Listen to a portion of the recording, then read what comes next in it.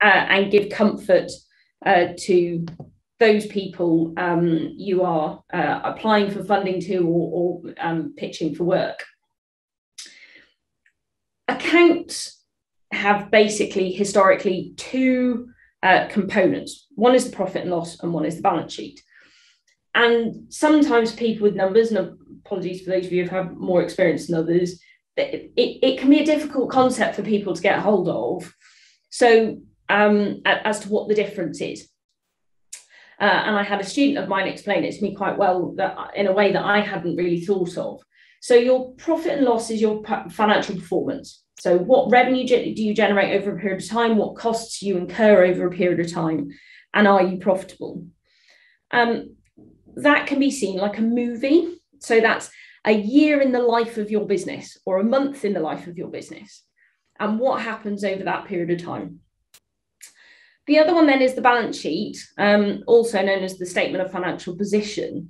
And that's a snapshot. So that's your photograph on a specific date that says at that date, what do I own? What do people owe me? What do I owe other people? And therefore, whilst a cash balance is always on that balance sheet, it's at a very specific date. And that can be really open to fluctuations. So on the 31st of January, if you've paid all your wages on the 30th and none of your customers or clients pay you until the 1st of February, it might be a low point. It might be a high point if everybody pays you the day before. So understanding that it is just a single snapshot in time is really important. So that's looking backwards. And understanding what has gone is important, and being able to explain operationally what that means. So if you've got fluctuations in turnover or profit, why was that? Can you explain it to people in a way that they understand, that makes sense commercially, that still gives them confidence that you know what you're talking about? Looking forward, I always joke that projections are wrong almost the minute you hit save on them, because things will always be different. They can only ever be a best guess, and you want it to be as best and an educated and a supported guess as possible, so that you can give people confidence in your ability to guess. Commonly, the way that if we're doing appraisals for funders, it's give us your projections for last year and then give us what you actually did. And that'll tell us how good you are at predicting the future. And if you're very good, I'll ask for Saturday's lottery numbers. They will always be wrong, but it's broadly speaking, are you delivering what you say you will deliver? And if you're not, can you explain that? And what does it mean? So they are only things that you expect to happen. And when you're applying for funding, of any type really, they commonly cover 3 to 5 years, but ultimately it's going to be the first year that's most important. It'll be the first year that people will expect you to understand in more detail. You can talk about what supports it. So how much visibility do I have over the first year? Because that gives me confidence that at the end of the first year, I'll have visibility for the second year, and so on. The main difference with looking forwards compared with looking backwards is that not only do we have a profit and loss and a balance sheet, but we also have a cash flow. And the fundamental thing that everybody looking for at a set of projections will want to know and have confidence in, that they are integrated. So there is a clear, trackable line of both rationale and calculation from the profit and loss through the cash flow into the balance sheet. And it's brilliant how accountancy works. You can't have, and I always get, I get really nervous if people send me 1 or 2 or even 3. If I don't get all 3 of these, I start to worry about what I'm missing, because you can hide stuff if you don't have all 3 of them. If you've got a profit and loss, you know where you are, you can calculate the cash flow. If you've just got a profit and loss and a cash flow, what are you hiding that isn't in the balance sheet? You know, you could be in your cash flow, you could be not paying anybody that you owe money to. It'll all come out in your balance sheet. We'll all know where it is. So you can't you can't hide anything if you've got all three and they are integrated. And that's exactly how it works, is that you have your movements in the year from your profit and loss. You have your balance sheet at the end of the year that says, what do people owe me? What do I owe other people? And the movement between the two is your cash flow. The flip side of it is, if you have a profit and loss and a cash flow, the balance sheet is what is left. And those of us who are accountants can put the balance sheet together and work out whether you're hiding anything or what the problem is. So never think you can dupe an accountant like that. It's about the one way we're about as good as Miss Marple. It really demonstrates to somebody how your business generates cash from profit. There have been plenty of businesses who are profitable according to their accounts, but the reason why businesses fail is not because they're not profitable, it's because they can't generate cash. I've got clients who are loss-making according to the accounts, but generate cash because they're particularly good at turning any form of pure profit into cash. So you can have a loss-making business that isn't in danger of going bust because the profit and loss contains non-cash items, but you can have a profitable business that goes bust because it doesn't have cash.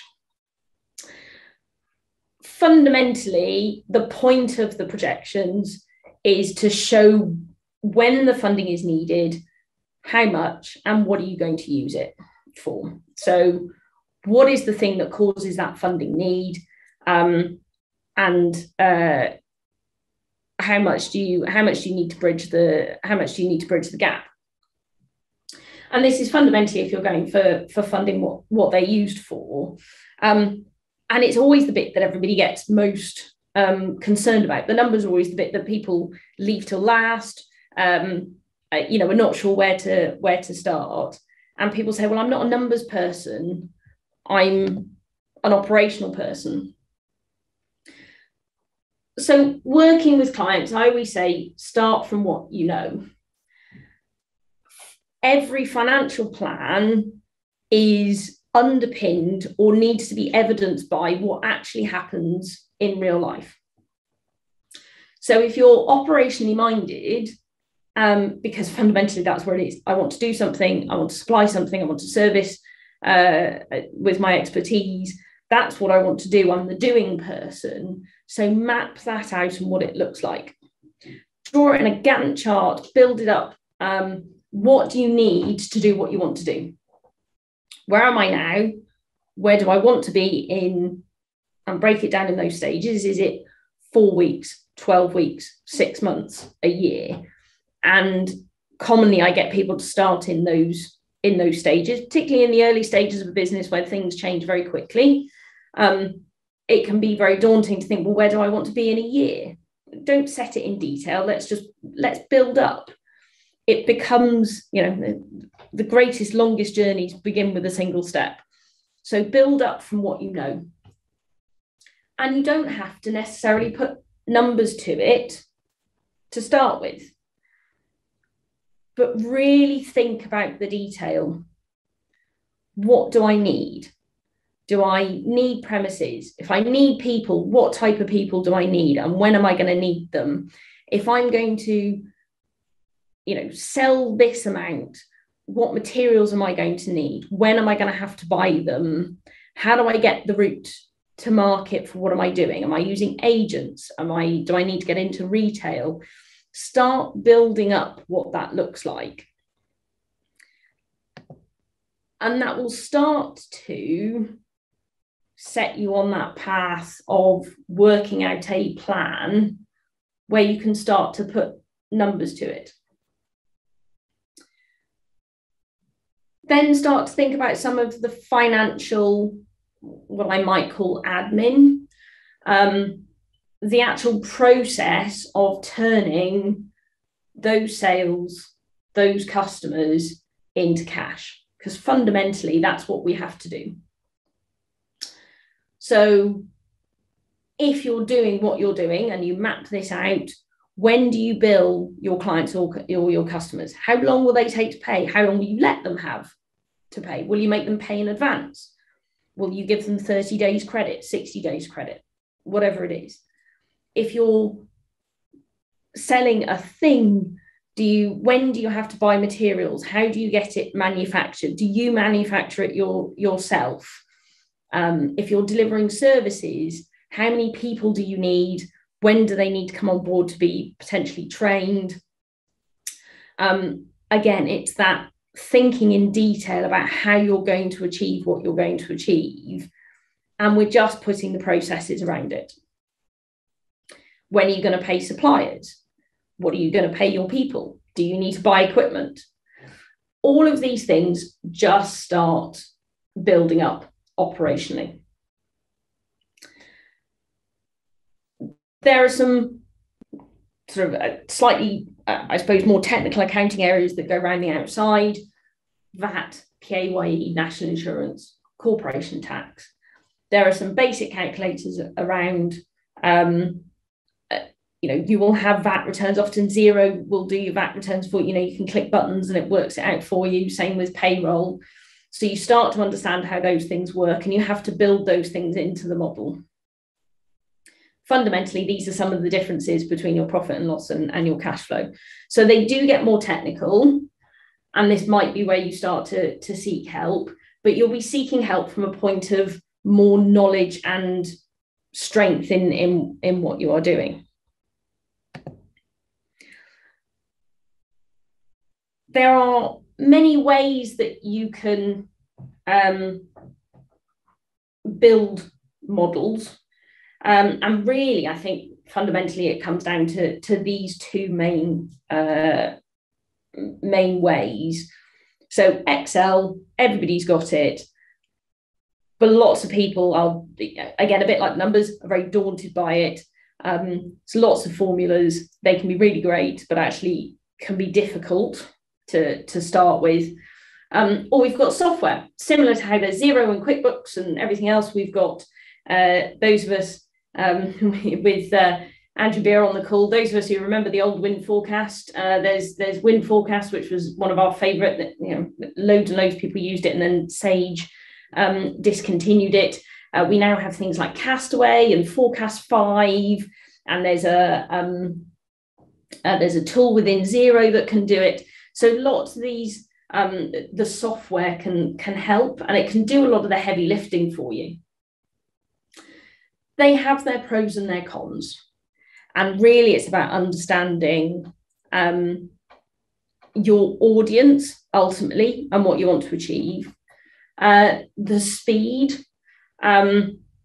So I have some clients, for example, who will come to us and say, I don't really know whether I need any funding or not. I've got this thing I want to do. Can we run some scenarios quickly so I can understand whether I need funding? And software is brilliant for that. All the integration is done. The presentation can be much easier. You don't have to worry too much about the numbers. It does the VAT for you. It can do your corporation tax for you. There are basic assumptions all built in, ready for you. It can do a lot of the heavy lifting from a technical perspective. But it's limited to who has the software. And people have to trust that that software works. And the integration, which is hidden, is fundamentally there and has the integrity that they want. And if you can't dig into either the software, or you don't have the software to be able to read the file itself, that doesn't always lend to the easiest process for people. Excel, on the other hand, takes a long time to prepare to get the integration correctly. You have to, the use of formulas can be amazing, but you've got to understand how they work. And you need to be able to model the different things that you need to model, but anybody can read them. So you can send them to people and it's all out there. So you have to be certain that it works correctly. Another good reason to have your balance sheet, because if your balance sheet balances, you're not missing anything, which is always good. There's a telltale sign if you're an accountant. A balance sheet not balancing just means you don't believe anything in front of you.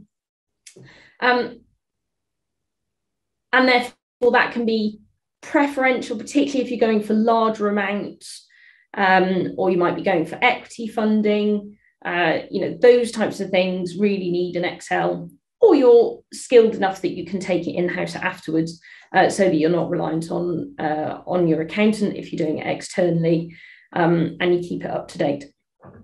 So those are the two main ways of preparing forecasts, and sometimes people will go between the two. I've done my software, I know I've got a funding need, actually I need to now delve into it in a bit more detail, and somebody needs to be able to read it without the software. So having done all my assumptions work, it's really just the integration, and I'll progress to an Excel. So again, horses for courses in many ways, and some of it depends on whether you have an advisor or not in many cases. Projections and funding applications can take time, and often you are the person who's doing everything. For those of us a certain age, if you remember the Dennis Waterman joke about writing the theme tune, singing the theme tune, and acting in the programme, when you're doing everything and forecasts and numbers aren't your strong point, having support in that area is a good thing to do, as long as you also use it to develop your own knowledge. An advisor can act as a really good sounding board to say, well, I've assumed this, does that sound like it's reasonable? It might be the case that they can have experience in lots of funding applications, lots of different funders, and also lots of different businesses in the same or similar sectors, or indeed can help you learn from other sectors. So they have a powerful role to play in getting you knowing your numbers faster and in more detail, and can also help you articulate them and help you voice some of those operational things in a more technical manner. However, I would always say that you cannot use them to replace your own knowledge. So your experience of the business, ultimately you will be delivering whatever you raise the funding for. And therefore, if you have an advisor do all the heavy lifting and you don't really understand it, how is anybody going to have the confidence that you are able to deliver that plan? Because it isn't your plan. And therefore, make sure you use advisors carefully and knowingly to make sure that you get both the best for you and the best out of them in terms of what you need.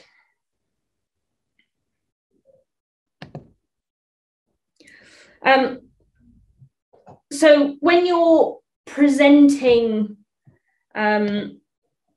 your numbers,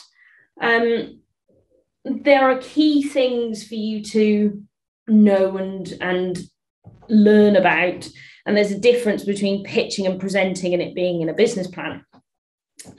Lots of people, I know Dragon's Den isn't the most realistic representation. It's certainly getting more good for telly than lots of other things, but it is very interesting when you watch the types of questions that they edit in that people fumble over. What do they get asked? Fundamentally, they are the questions that people will ask you. They just might not ask them when you're standing in a second floor of an empty warehouse. So watch those and start with those. Your advisor will know those. So if I'm pitching to you, what is it that I'm going to ask you? What is it that I want to know more? And if you are using an advisor, that process of how they question you on making sure that they are able to understand your business are the types of things that anybody else would question you on. It's about understanding the headlines in a pitching situation and having those headlines at your fingertips, and knowing the terminology. In some ways, the simplest questions are the things that trip people up. So get those headline figures in your head, understand what it is that people are interested in. And if you're pitching for funding, how have you funded it to date? What have you used that funding for? What have you been able to generate in revenue and gross profit? Your net assets are an indication of how much you've retained in the business, and how profitable you've been, so that can be a key figure for some. And then understand going forwards, operationally, how that fits with the numbers. So how much is my revenue? What's my turnover? But how is that turnover derived? Is it based on units? Is it based on hours? Who are my customers and who am I selling to? Who are my suppliers and how do I make those sales? Is how you get to your gross profit. What are the other costs around it? And therefore, what am I left with at the end, which is my net profit? And then what am I going to do with that money, and where does it get me? I've made £100,000 of sales to date. My target is to get to £500,000. In order to do this, I need to undertake a promotion with a key customer that I've managed to get an opportunity with. To do that, I need £75,000 worth of funding to buy my stock in advance so I can make my product and put it into that customer. Clearly articulating what it is that you're trying to achieve with that money. And then depending on what type of funding you're applying for, you're pitching for, it then comes into what do you bring, what do they bring, what's their risk, and what are you offering in return in terms of whether that's interest or equity in the business. All of those sorts of things are the types of things you then start to cover.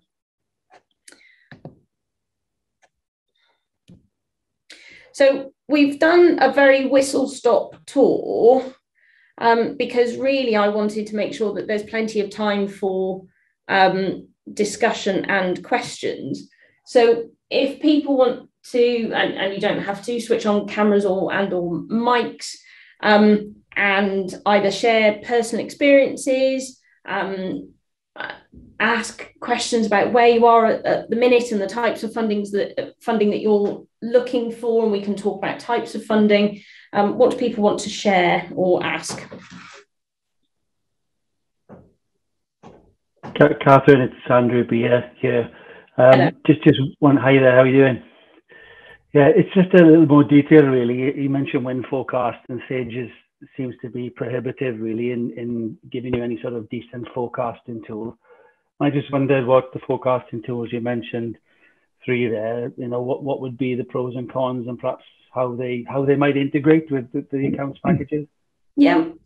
So the software that we use is called Castaway. It's an online cloud-based platform similar to Xero. You can integrate it with Sage and Xero and a number of things. It gets quite technical on the mapping of your nominal codes, but once you've set it up, it can be an automatic feed, and the integration is built in. And the good thing for those of us who used to use the old Sage product is that when Sage decided they would switch off wind forecast and they made their developers redundant, they went off and set up their own things. So Castaway actually operates very similarly to Sage wind forecast. I find it quite intuitive. It steps things through quite operationally in the way that I'm talking. So if you're building up sales, it's how do I sell? Do I sell in units? How long do people take to pay me? When I'm making something, it's how far in advance do I have to buy the materials? What material percentage cost do I have, or do I buy in units based on what I'm selling? So that process of operationally working out where I am can step through quite nicely into how that software works. Forecast 5 is another one that's an online package, again developed by people who left Sage, not quite as flexible, in my opinion. And when we talk about the differences between software and Excel, the most common thing that comes up is the flexibility, that it is hard for there to be flexibility in the integration because it's all hidden behind in the software. They are more flexible than when forecast used to be, so you can change assumptions as many times as you want in the model. There are a myriad of different ways of setting up the projections financially, but fundamentally you don't have the transparency and the flexibility that Excel provides. The flip side of that is people trust it because you can't fiddle with the integration, and you can't change too much about it. So anybody who reads it knows that you are bound by the parameters of the software. So it is horses for courses. I must admit we probably use software more than we do Excel, purely because lots of the work that we do with clients is ongoing, and therefore if you can set up the mapping nicely from the accounting package into the software, updates become easy, and it becomes much more about how have we performed against plan. Let's talk about variance analyses. Let's look at what those trends are and look going forwards. And like I said at the beginning of the presentation, the historics are only good to a point. Having them most up to date and being able to look at that particularly near future is what you need. Does that answer your question, Andrew? Are you? Yeah, thanks very much, Katherine.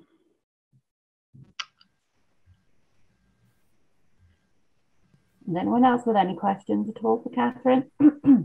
Hi, yeah, it's Richard here from Do Goodly. I'm sort of fairly new business, and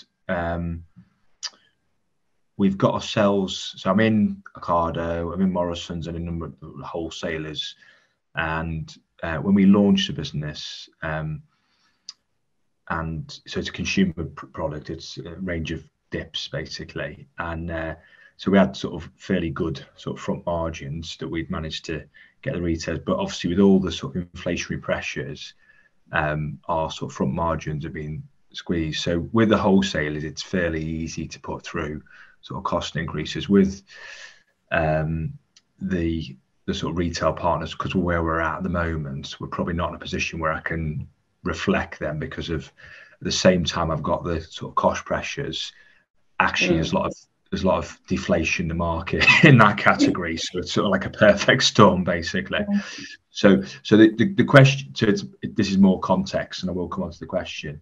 So the bit for me is, so I'm in that sort of position at the moment, really, to get the sort of level of margin I would need, and then also because this question is more loaded towards me think about sort of getting investors in the future and people obviously interested in investing in the business, is obviously you have to show the right sort of margins through the P&L, which historically would have been able to show that. Obviously currently it's not, and I'm in a position where really the only way to sort of get the margin is obviously either you pass that on and give higher prices to retail if they can take it, or you improve your own cost of goods.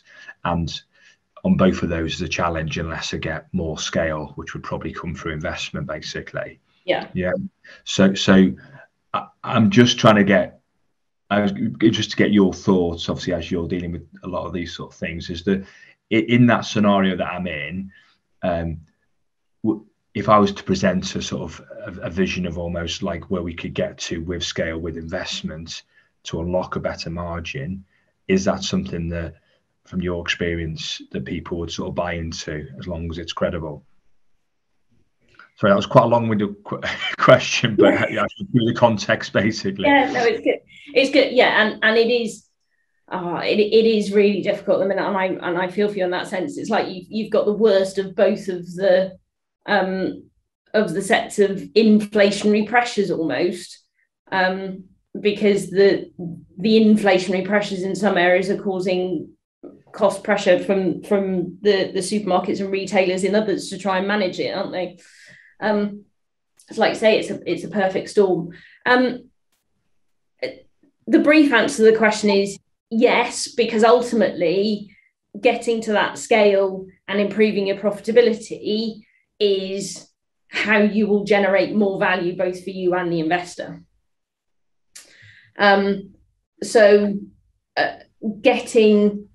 Building that model that says, well, what scale do I need to be in order to be able to do these things, either, like you say, reduce your cost of sales or increase price, or indeed both if you could. The challenge will be then, how do you evidence that in the forecast to say that that's what's possible? So do you have do you know the volumes at which you'd be able to do that to be able to prove it? And if it's one side, how do you justify the other? So if I buy this much, then I can get it at a lower price, which increases my margin. The flip side of that question is, how do you sell more? And is the demand there in order to do it? And do you have the ready market to be able to say, well, we might not be able to increase prices, but actually those supermarkets or those retailers will take a greater volume. Yeah. Well, I think because I think when I was sort of planning for that, I was going to go based off, start with sales first. So where can you sell it? And then that would obviously, so for example, we're in Morrison's, we're only in 60 of their stores. They've got 400 stores. So, if I could get, obviously it's not an easy thing to do, but if I could get 40 stores. So it's just, so I was going to base it on, right, if we can get the revenue, what would that drive in terms of efficiencies and sort of economies of scale to then get the costs down, basically. And then I think, again, if you've got the scale, if I work with them, I might be able to pass on a cost increase. So that was my sort of thinking, but I just want to sense check you. It's like I said, it's building that operationally up so you know which side you're going for. So that example is great of the, okay, well, if they've taken it in 40 and they're doing well, then how many more would they take it in? And then the question becomes, can I produce it in the timescales needed? So do I have the supply base there? And then with the supply base, this is, you're much more likely to have well, if I do this amount of volume, this is the unit price that I get. So in some ways, it's easier to justify it that way round, as long as you've got some indication of the interest, the other side. The challenge then, when it comes to profit and therefore as an investor, what return am I getting on my investment? The increased profitability is great because that increases the value of the company or enables you to repay debt, whichever route you go. But then it's about, are there other things to make sure that profitability is underpinned? So do you have enough overheads to run something that scales at that size? So the note of making sure you think through all of those things is that when people start to jump turnover and say, well, we can do it on the existing cost base, in reality, that's quite rare, because you still can't be everything and do everything when you start to scale.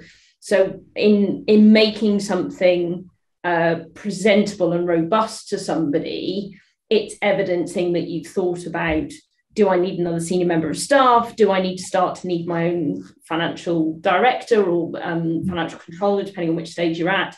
Do I need marketing in order to do that?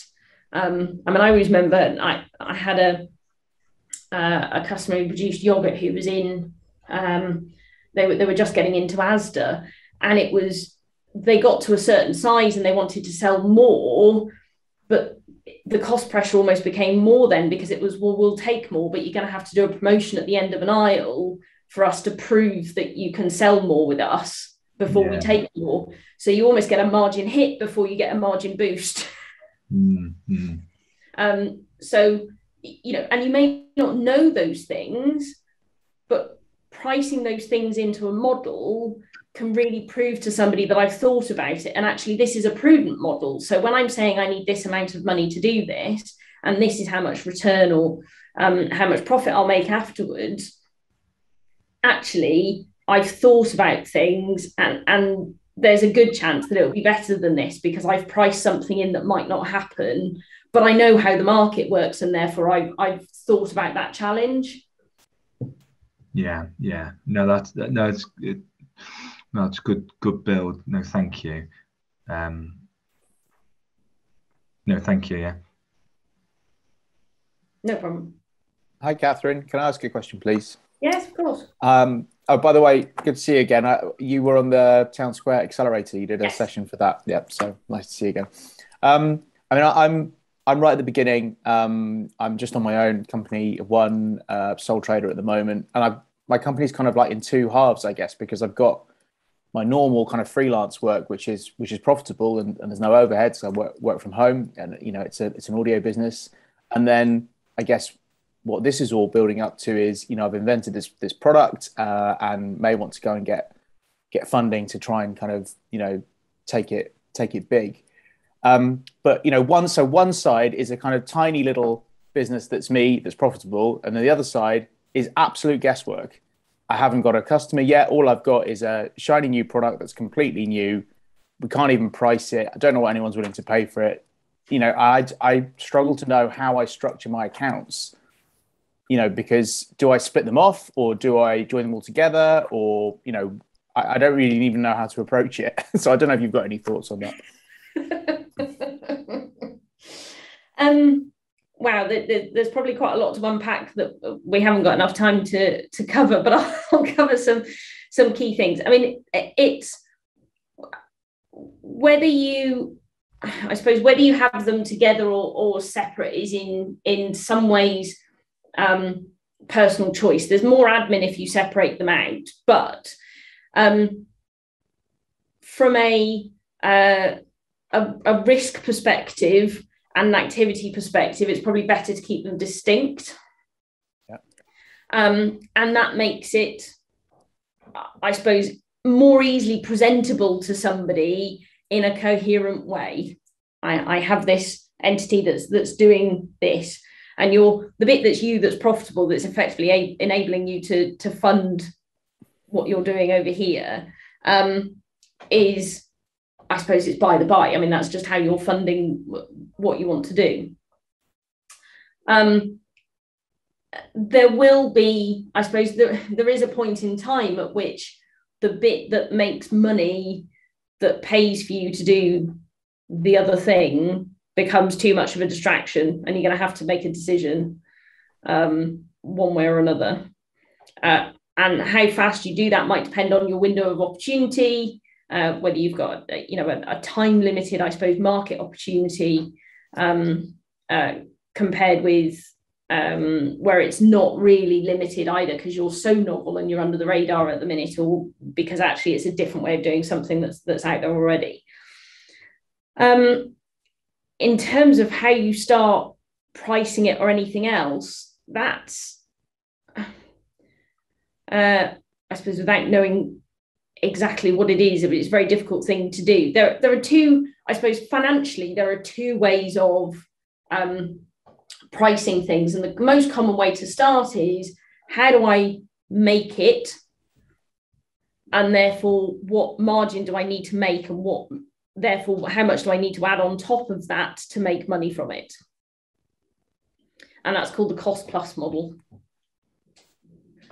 Because if you know what something costs to make, then you're starting from the point of, at least I'm not making a loss. I'm always going up from there, and I've got a minimum amount. But you have to make sure you price in everything into that.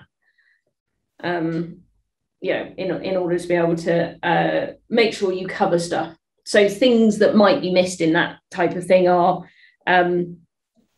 overhead.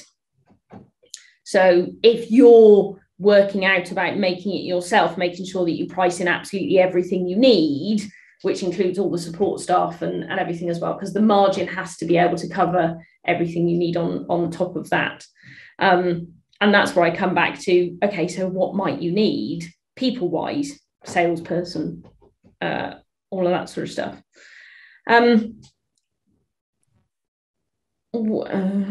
trying to think through all the various other bits that we're trying to unpack. No, that's really useful. I think there is a good case for separating it off, because, and what I found very useful from your presentation was that idea of really forcing yourself to go into the detail of thinking, well, what could I need?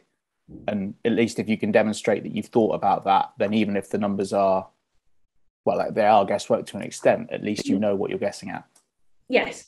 And if you've got, I always say that if you've got a rationale for each of the numbers, the overall thing becomes inherently reasonable and supported. And it's that, the longest journey starts with the smallest step. If I can say, well, within that, this is how I've built that up, then, the fact that somebody may say, well, how can you be doing that? Well, actually, I've got all of these things that support what I've said. So if you can't argue with all the building blocks that go into it, then it's very hard for somebody to argue with the final number that comes out. And I think some people miss that. And you're not going to be able to pin everything down to the nth degree and everything else, but it becomes a game of probability, where the more evidence and the more thought that has gone into each individual number, the more reasonable the overall becomes. Thanks. That's really useful. Hi, Katherine. Lovely to meet you. John's over here. Hi, John. Engineering. Hello there. It's just a quick question, really, because I've got to go nip to see a customer now in 5 minutes. But I'm just wondering, what's the best practice for forecasting in a more project-based business? We've got an engineering company, basically, and we've got quite a number of projects that we deal across and some different sectors, and it's just getting that best practice for the forecasting.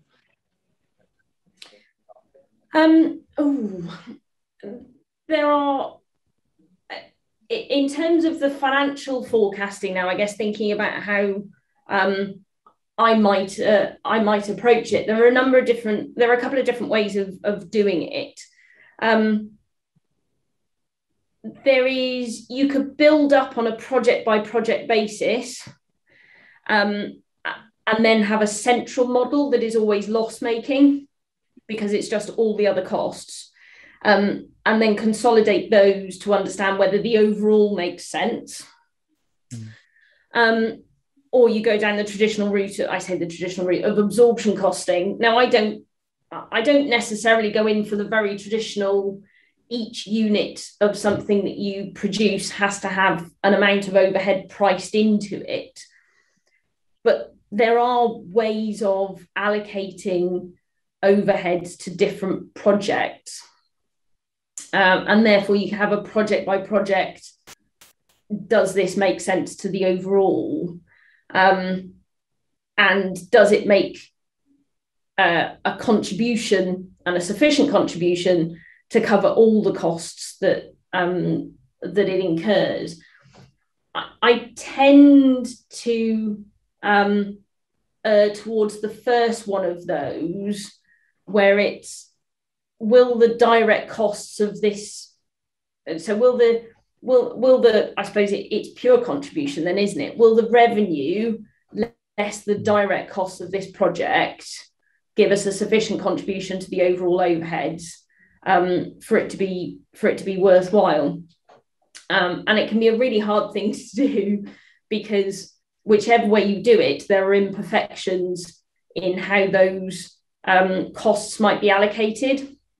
So are you missing something in dividing all the costs up amongst different projects? Or are you not understanding and thinking that something is more profitable by considering it on a contribution only basis and not on a net profit basis? That's why I think particularly software solutions for that can be quite helpful, where there are one button consolidation options, because it's, let's price out the project and then let's wrap it into a scenario in a one button. And whilst it's never going to be perfect, and it's not always going to be fully transparent, for the ongoing, we need to make these decisions quite quickly, and we need to have a tool that will enable us to do that. That can work really well. Yeah. That's great. Thank you. Are there any other? We've got a couple more minutes. Hi, Catherine. I've had one come through to me personally on the chat. Oh, right, yes. If you have to pitch for funding and part of your proposition is in collaboration with another organisation, but not a formal JV approach, what's the best approach? I'm hoping I've said that properly now.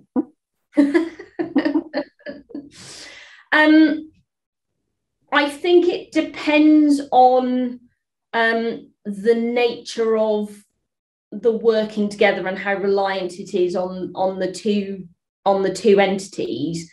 I mean, it'd be interesting to understand the context as to whether it's effectively a joint bid for something, or a joint application that both are equally responsible for delivering, or whether it's I need this partner as part of it.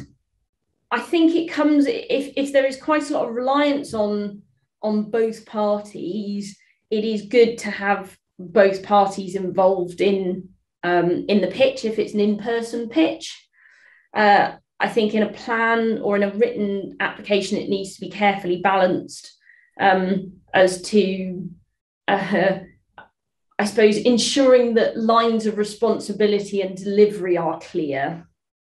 And I think that's going to be fundamentally what it comes down to, is who's going to be fundamentally responsible for this, and do they have the ability to deliver the whole thing, even though one part of that will effectively be project managing a third party. So it's I suppose we pitch for things with project partners, and I will admit that more often than not we do it together, where you each cover your area of expertise, but one party always has to take the lead and demonstrate the ability to overall project manage and deliver the whole thing, because otherwise it can come across as confused, and either nobody's responsible, or it's you end up with which bit's the lead part. So it might be helpful to understand a bit more of the context, but hopefully that's helpful in the first instance. Okay, I'm guessing I wasn't here at the beginning, sorry. I've taken over from Siwan here, but if anyone has further queries, are they okay to contact you? Yes, yeah, that's fine. Your email, yeah. Yeah. They've made you work for your money this morning with the questions. I don't think I've been on one where there's been so many. Just double check. I know that people are having to shoot off now. Has anyone else got anything quickly? Any comments or anything for Catherine this morning? It's obviously a hot topic for the amount of questions that you've had this morning. So no, great answers. Thanks. Oh, there we go. The answers to your to the earlier one now. So thank you for the information. Sorry, you have to go. Yeah, I think you're done now. You can go and grab yourself a well-earned cup of coffee there. Some of you, I think I may see this afternoon. If not, thanks for giving up your time this morning. Thanks, Catherine. It's been full of information for everyone and a lot to go away with. Slides and things, are you happy sharing? Yes, yeah, that's fine. I'll send over a PDF and with my contact details, and then they can be searched. They'll be held to ransom until they sign their AG3. Yes, so they're not having them until I've had their AG3 signed back. But thanks everyone, that's great. For anyone I see later on this afternoon, if not, I'll see you on one of our next webinars soon. So thanks for joining us. All right, nice to see you all. Bye.